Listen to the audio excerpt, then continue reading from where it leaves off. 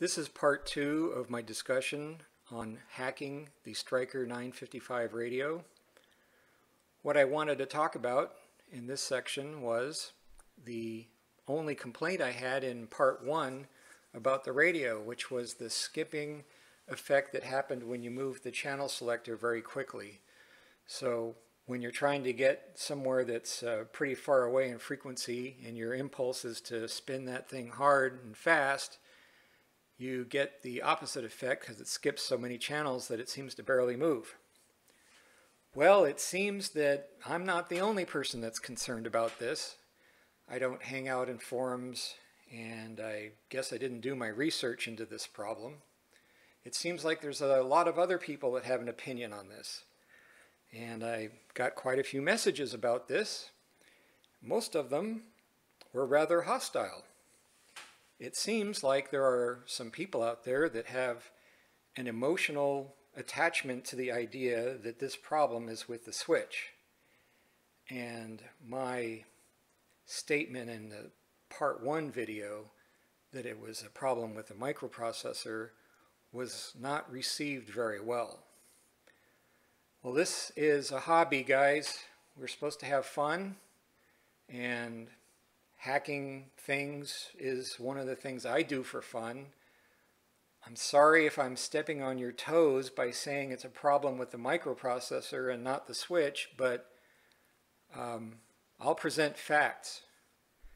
And it seems that even the folks at Stryker think that there's a problem with the switch. This is from their website. It says, channel selector sometimes skips and doesn't feel as firm as I expected. Well, it also is true that it doesn't feel very firm because I think most of us are used to the rotary switch that was from older radios, especially the 23 channel radios, which were rotary switches that had a very tight detent. So it seems that they even have a solution in the switch at Stryker. But anyway, like I said, I'm going to provide data here. When I worked at Intel, the engineering manager there had a sign similar to this one in his office. And it says, "In God we trust, all others must bring data." I'm a trained and degreed engineer, and I believe in the scientific method. And this hocus pocus and black magic stuff that I was hearing in the messages that I got just isn't cutting it. If you really want to discuss this or debate this, show me data. Show me screen captures of oscilloscopes or of logic analyzers like I'm going to do. So don't show up with your beads and rattles and try to pull your witch doctor black magic on me. Okay, enough of the editorial. So here is the schematic for the circuit board that is behind the faceplate on the 955. There are two processors in this radio. One is on the main board and one is on the circuit board that is behind the faceplate. And what it does, it's got two functions in life. It monitors all of these switches right here and the buttons and the channel selector right here. And whenever there's a change, and it assumes only one thing can change at a time, which is reasonable. Whenever there's one change, it sends information to the main processor and lets it know. So then the main processor updates whatever it needs to, and then it sends a packet back of data to update the display on the subboard. So here's all the LCD controller chips, and this processor right here, in addition to monitoring all these switches, also sends out data depending on the packet that it got to these LCD drivers.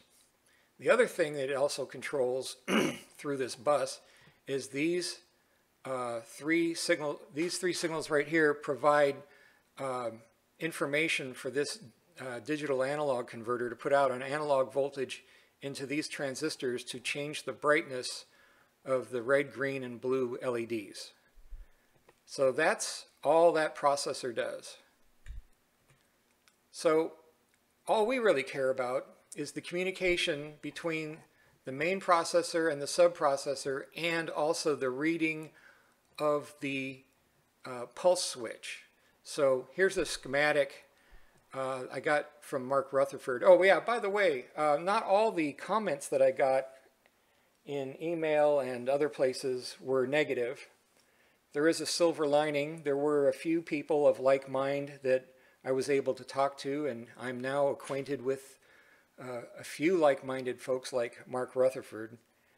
Anyway, he provided me a data sheet that is very similar to the pulse switch, and this is the internal schematic for the switch. So these connections right here, there's a common ground here. These come out to this, and then these pulses are shaped a little bit by this RC with this pull-up resistor and this capacitor. That's a small attempt at switch debounce, which we'll talk about in a minute. And then the output of that is fed to the microprocessor here. So here is the first picture I'm going to show of a connection to the logic analyzer. We have 4 signals here that are of importance to us. These 2 signals right here correspond to these 2 signals right here, which are the up and down signals, which are reversed. As you'll look here, we have a long pulse. When this is going in the clockwise direction, so it's up in channel. We have a long pulse here and a short pulse. And it's the opposite when you're going down in channel. You have a long pulse on the up and a short one on the down. So when this processor determines that there's been a pulse in either direction, it sends out a 1 byte pulse to the main processor to let it know that that event has just occurred. And then the main processor sends back this packet of data.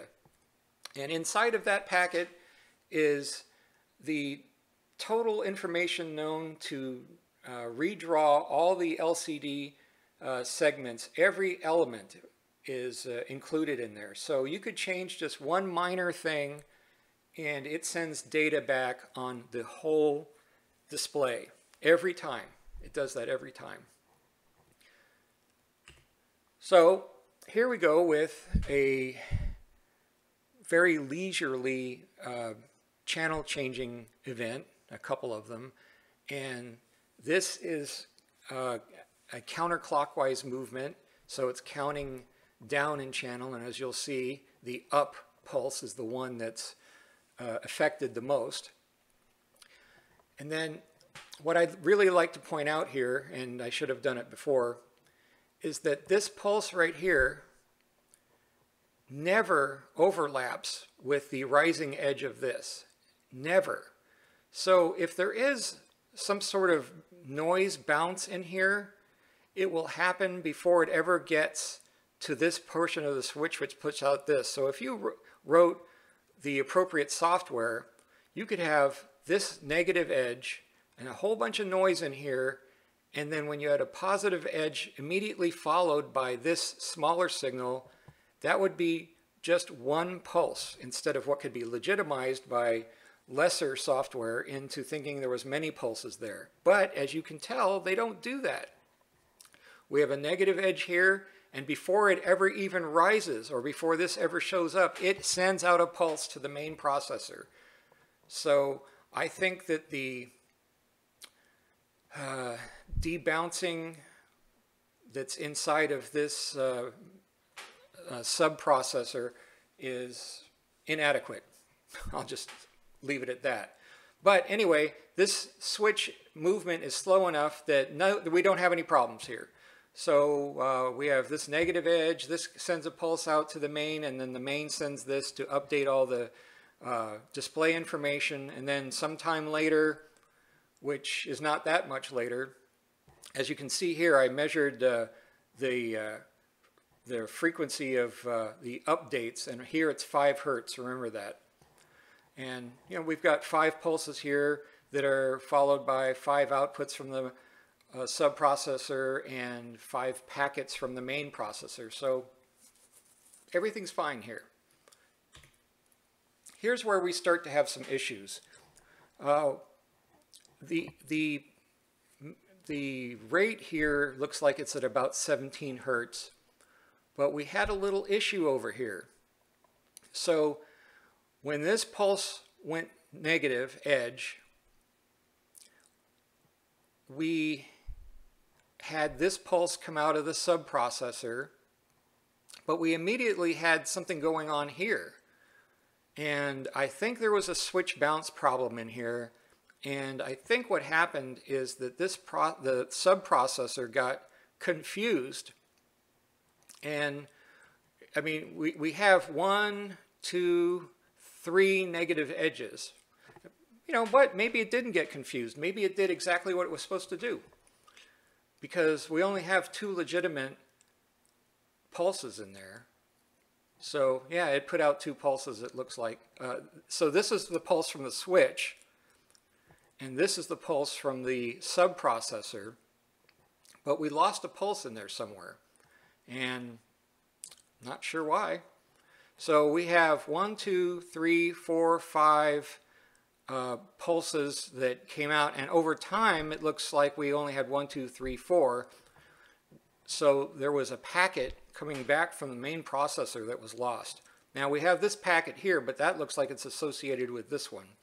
So we have 4 packets when it looks like we actually had, 4 pulses, bytes going to the main processor here. But it looks like we actually had 5 events that should have produced these pulses right here. And we end up with just these packets. Now, this is at 17 hertz. It looks like the main processor is sort of keeping up here. But it also looks like maybe somehow the subprocessor, it looks like something happened here. It just didn't keep up, and I'm not sure why. This just should not have happened. Okay, so this is probably the most interesting picture that I have. In this picture, I tried to spin the channel selector as fast as I could in the clockwise position, the clockwise direction. And it's very uneven in the amount of time. I mean, I was really spinning it fast. And right here, this is rather interesting. So I think that we probably have a bounce in here, but it could have been properly decoded, which I'll do later and I'll show you.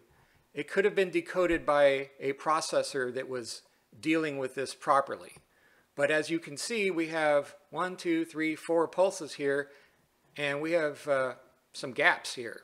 So that was over a time where this was spinning really fast. As you can see, between here and here, which is a zoom in of here and here, that was at 108 hertz rate. Now this whole thing isn't 108, but if things are starting to have problems at 17 hertz, you can see that 108 hertz is probably a really big problem. But let's just gloss over this area right here, and let's look over here. There's no excuse. So here's the 2 different pulses coming out of the pulse switch. These are completely legitimate pulses, and we have nothing right here. This is empty. The subprocessor did not send a packet to the main processor, so it really didn't figure out that these happened. That is a skip. If the subprocessor is not going to send data out to the main processor, there's no way that any update is going to happen to the frequency that it thinks it's on. This is the crux of the problem. It does not matter. If you put a better switch here, it doesn't matter.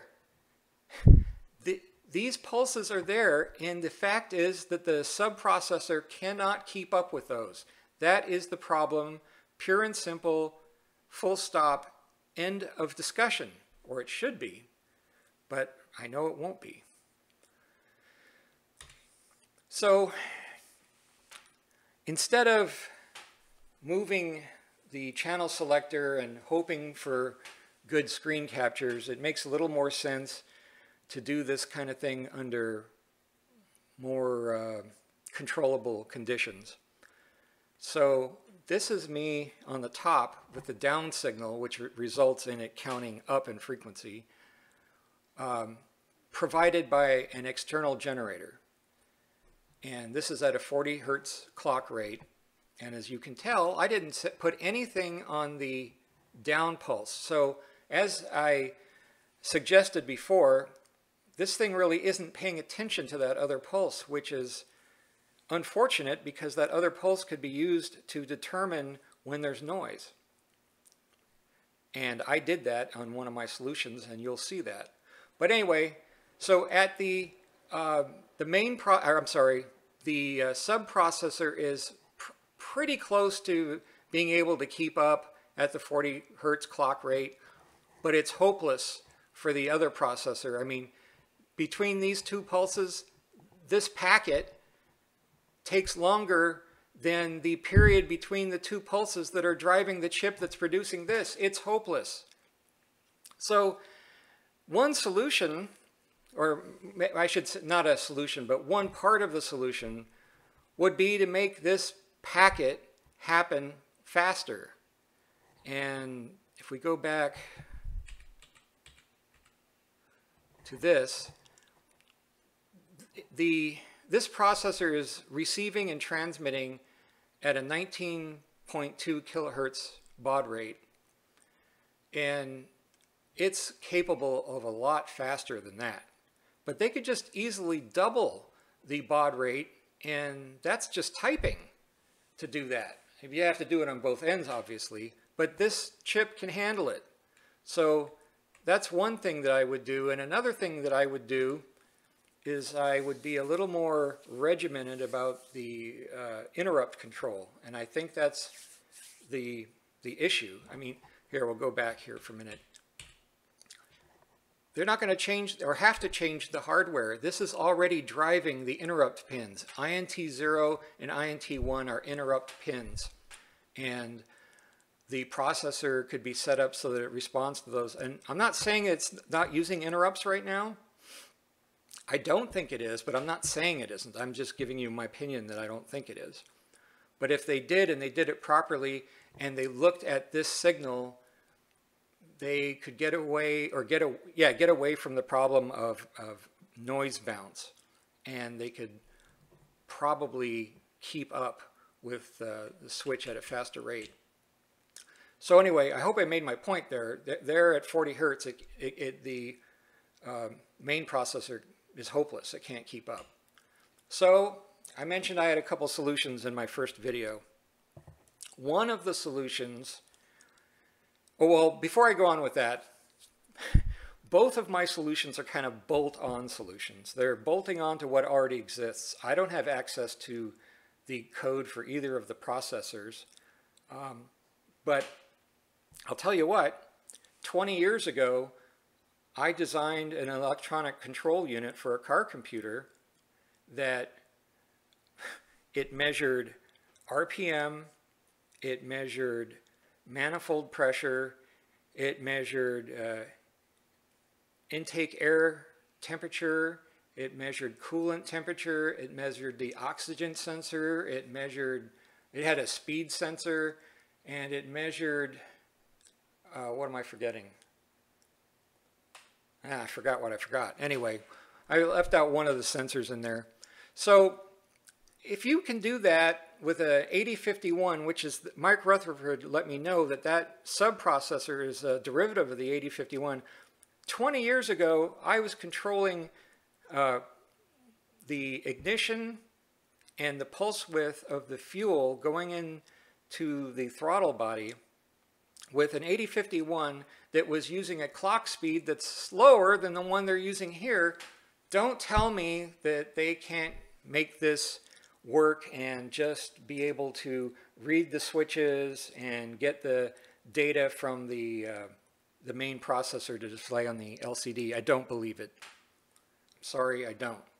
I think I've already shown that the switch output is adequate. It's the processor, actually it's not the processor, it's the coding for the processor that I think is the issue.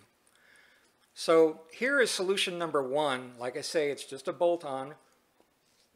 What I do is I intercept the pulses that are coming from the switch and throw them into my own processor, and I get rid of the noise problems that might exist, and then I play the data back at a slower rate. So you might be going really fast, maybe 40 or 50 hertz with the switch, but I capture each event and then I save it and then I play it back at a rate that the main processor can deal with. And that's exactly what I did here. So up here, these are signals coming from the channel selector, the pulse switch. So we have 1, 2, 3, 4, 5, 6, 7, 8, 9, 10, 11, 12, 13 pulses. So that means that it would have, what is that? Decreased in channel by 12 or 13 channels. This signal right here is just me bringing out a signal that I produced inside of the processor that determines when a pulse happened, and it's just a transition. So anytime there's a legitimate pulse, we have a transition here. It's not the amount of pulses, it's the amount of transitions. Then this right here is the signal that I send out to the subprocessor, pretending that I'm the channel selector. So like I said, I capture all of the information from the channel selector going as fast as I could. Then I play it back at a rate right here that the subprocessor can handle. And then the subprocessor puts out a signal to the main processor. So 1, 2, 3, 4, 5, 6, 7, 8, 9, 10, 11, 12, 13. So it sends back 13, which is the same amount of pulses we had up here, but it does it at a slower rate. And then the main processor sends these packets back, and it's just barely able to keep up. So 1, 2, 3, 4, 5, 6, 7, 8, 9, 10, 11, 12, 13. So we got 13 pulses up here at a very quick rate, which it couldn't keep up with, and then I sent it these pulses that it could, and it was able to work. And I'm going to show you that. That's my solution number one, and the solution number one is at that 15 hertz clock rate. So here I changed the clock rate to 40 hertz, and we already established that the system kind of breaks down at 40 hertz, but I'm doing it here with a controlled clock, not with something that is derived from me moving the channel selector really quickly. So this is a little cleaner, and I do the same thing. I capture the signals here. Let's see, 1, 2, 3, 4, 5, 6, 7, 8, 9, 10, 11, 12. And if you look in here, it looks like, was there? Yeah, it looks like there was some noise in here. Yeah, there was a bounce in there. Oh, there's a bounce over here too. And I was able to, through software, debounce that inside. And then I sent out 1, 2, 3, 4, 5, 6, 7, 8, 9, 10, 11, 12. 12 pulses. So I did what the original processor didn't do, which was figure out when there's a bounce problem. And I don't let it get legitimized into a pulse that I think caused a count up or down in channel. So let's see, was the main or the subprocessor able to keep up? 1, 2, 3, 4, 5, 6, 7, 8, 9, 10, 11, 12. Okay, the subprocessor this time could keep up with the 40 hertz rate, but there's no way we have 12 pulses there. The main processor could not, and that means that it didn't count 12 pulses, and that would result in skips. So that's it for the screen captures. I want to show you my two solutions now, but remember, these are bolt-on solutions. The real solution, if we could get it done, is to fix the code in the processors. And I don't know what that would take. But I like this radio a lot, and I'd be willing to live with either of my solutions. And in some ways, I think solution number 2, at least for me, is an upgrade. So let's get the camera out and show what happens with the channel selector when I'm moving it with my 2 solutions. Okay, this is solution number 1.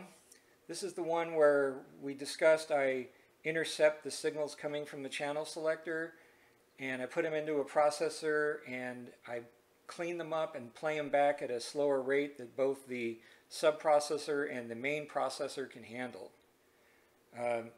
This is a little inconvenient right now because I'm having to reach around the camera and try to put my hand on the channel selector and then count off exactly 10 steps.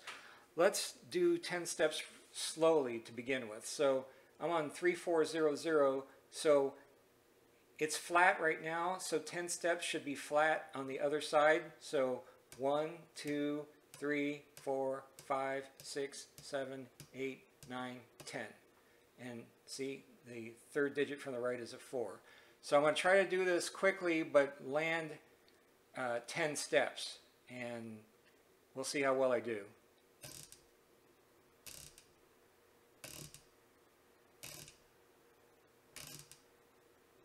Well, okay, there you go. So you probably saw that when I was done moving, the numbers were still updating for a little while.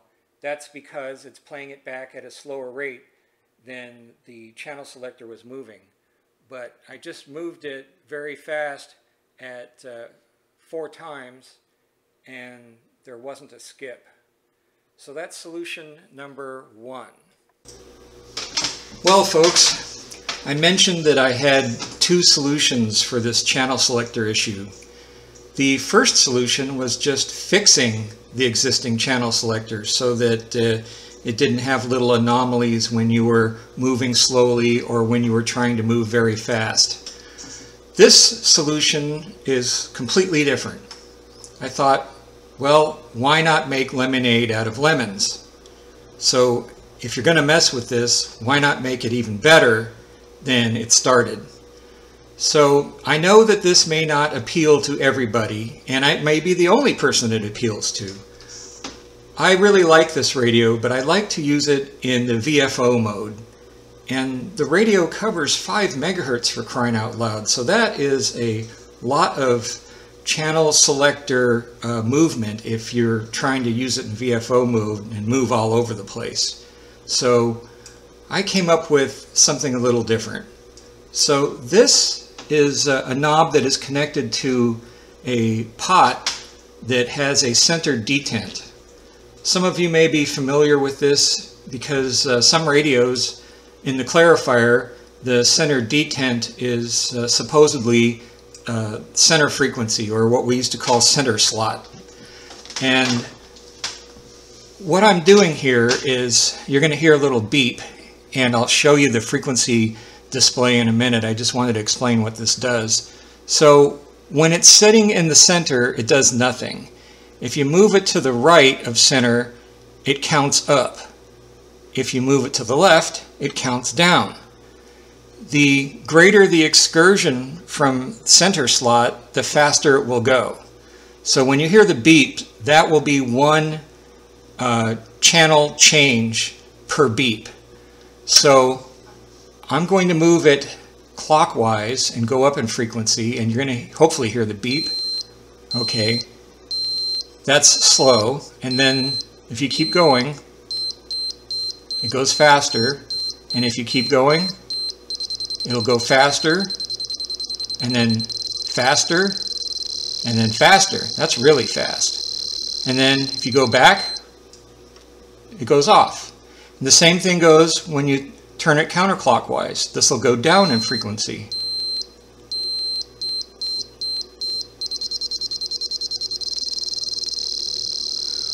Okay, so right now this is rather crude. I'm going to make it a little better. I'm going to make the frequency transitions a little more fluid and analog instead of the digital steps it has right now. But it's completely usable the way it is right now.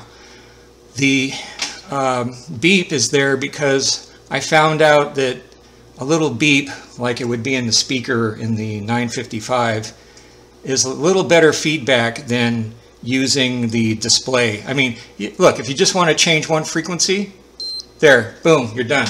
Or if you want, you know, to move slowly, you can, or that's pretty fast, or I mean, that's faster than you can go right now with the channel selector the way it is. So, like I say, this may not appeal to everybody, but being able to move quickly through the VFO is a benefit to me. And if you can go at 37 channel changes a second, you can move around that 5 megahertz rather quickly. So I'll come back and show the movement of the display with the knob movement. Alrighty, I've moved the camera over to the 955 display. I'm hoping that when I move the pot, you'll be able to still hear the beep. We'll find out when I play this back. Okay, so now I'm going to move the pot off of center slot, and we will go slowly and then pick up this pace a little bit and then go a little faster and then go a little faster and then go damn fast, and then we'll come back down. And then we'll go down in frequency.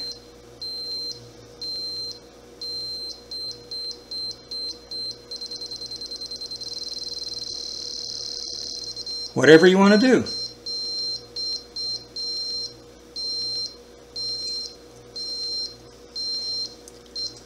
Alright, so that's idea number 2. And I don't know if there's a switch in existence that maybe would allow both of these. I'd have to look into that, but I doubt it. Anyway, I hope you enjoyed that, and if you didn't, well, keep your thoughts to yourself.